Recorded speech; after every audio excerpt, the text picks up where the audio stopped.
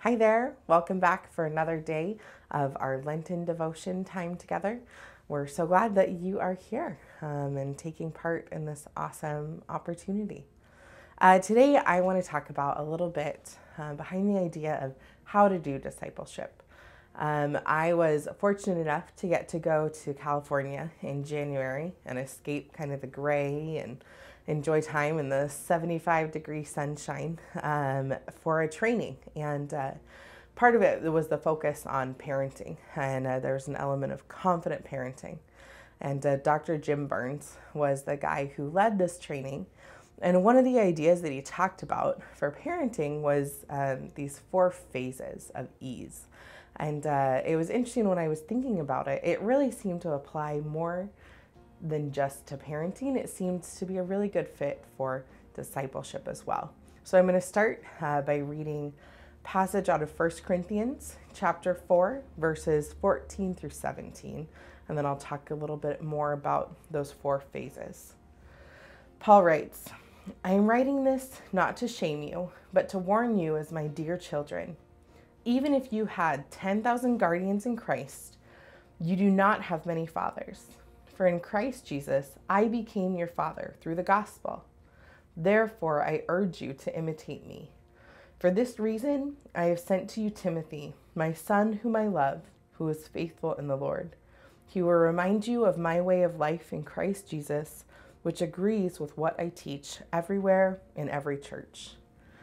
I remember when I first read this, when I was in college, because that was when I really started reading the Bible.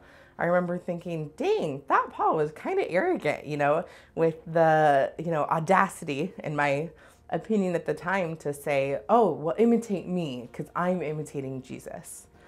But now I've really come to understand that as people, we oftentimes learn a lot better from those who are right beside us. And especially when we are choosing to follow someone who is genuinely following Christ, that's healthy and that's appropriate. And that kind of brings us back to those 4 phases of ease. So Jim Burns talks about this obviously more with parenting. And so the first phase is I do it and you watch. And so when we think about that in discipleship, that's a fit as well. When you invite someone else into a ministry with you, or you see someone who you think would be a good fit for a ministry that you're involved in, even saying, hey, why don't you come and do this with me? Just watch. You don't have to do anything. And then we'll see where it goes from there. The second phase is I do it and you do it. And so it's this opportunity to do it together and to serve side by side.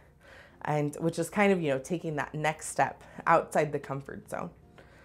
Then the third phase, it's you do it, so they do it, and I assist. And this is the one where if you are more of a control freak, like I am, that one's tougher because you have to let them genuinely do it themselves and figure out the right way for them to do it, which may not always be the right way that you think it should be done.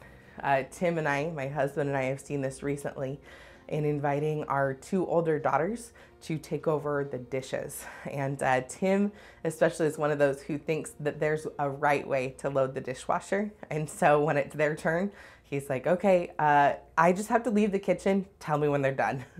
But it's about making it work. And the reason we do it that way, that we have to let go, is so that when they get to that 4th phase of you do it, where they get to just do it, where they're finally empowered and equipped, they're going to succeed because they've already done it with a net and now they get to go out and do it on their own. So whereas my college self thought Paul was being pretty arrogant here, I think it's actually really great advice. It makes a lot of sense for us. And if we look at people and we recognize gifts in people, this is a great way for us to empower and equip them so that they're able to be successful in ministry as well. So that's my encouragement for you today. As you go out about your day today and through your week, be on the lookout for people that you could invite to do things with you and to eventually, be able to push them out of their comfort zone and fulfill their calling and what God is calling them to as well. Would you pray with me? Holy God, I thank you for the gift of community, for the ability that we have to learn from one another. as we learn from you.